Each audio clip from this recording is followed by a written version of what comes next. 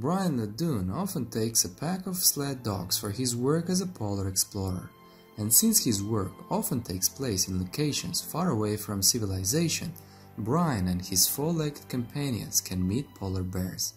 It may seem that nor for Brian and nor for dogs these meetings do not promise anything well. Brian's friend Norbert Rosing has been photographing wildlife for many years. This time he decided to shoot a group of husky sled dogs with a background view of the icy beauty of northern Canada. Shooting in the Hudson's Bay area near Churchill was in full swing when a huge polar bear suddenly appeared. Huskies are not afraid of bears. One of the dogs approached the beast. They began to growl and show teeth to each other. Rosing and Husky's owner Brian Ladoon prepared for the worst.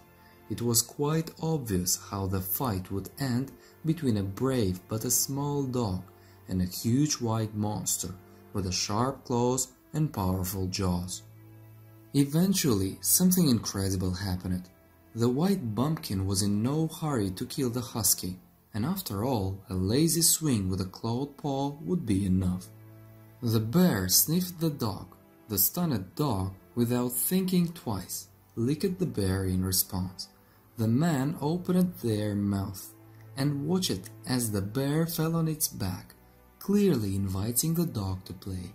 The animals were having fun, as if they were a puppy and a small bear, and touchingly embraced each other. Having played enough, the husky rushed to the owner with a cheerful bark, and the bear went home. As you can see, bears and dogs are not always enemies. Thank you for watching.